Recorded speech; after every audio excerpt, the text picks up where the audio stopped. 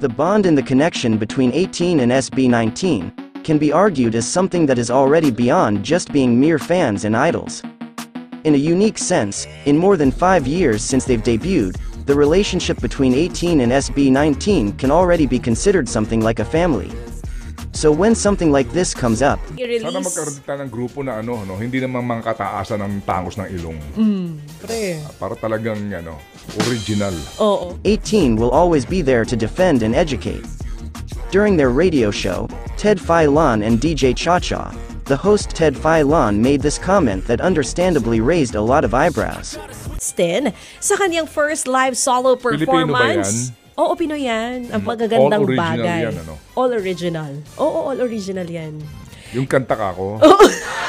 Iti na yung mga magagandang... Inspirasyon niya mga Koreano.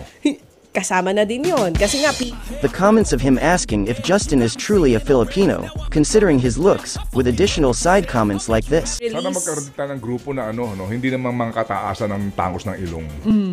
iba na ngayon, syempre. Para talagang original. Oo. Which many felt as implying that Justin may have undergone enhancements for his nose, making him not quote-unquote original. Understandably made a lot of fans and people who know Justin expressed their feelings of disappointment online. Even the name Ted Failon trended #1 on Philippines trends. Fans came out with their receipts clearly showing that Justin got his looks, specifically his nose, from his parents, with all his family members having the same features. Many fans have also expressed the fact that even if he underwent surgical enhancements, that there's absolutely nothing wrong about it. That not all Filipinos have to be stereotyped with just a single specific facial features, and that most especially, SB19 is our country's pride. Fans pointed out that whatever facial enhancements they go or don't go through, this should be inconsequential, and shouldn't be anyone's business.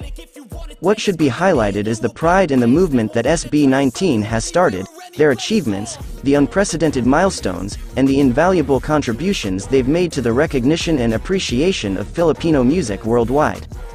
Many fans are hoping that an apology will be extended. Anyways, despite all this, let's continue to stream and support Justin with his debut Surreal. As someone has said before, let your victory be your answer, let triumph be your response. Stay connected, like and subscribe. Place on.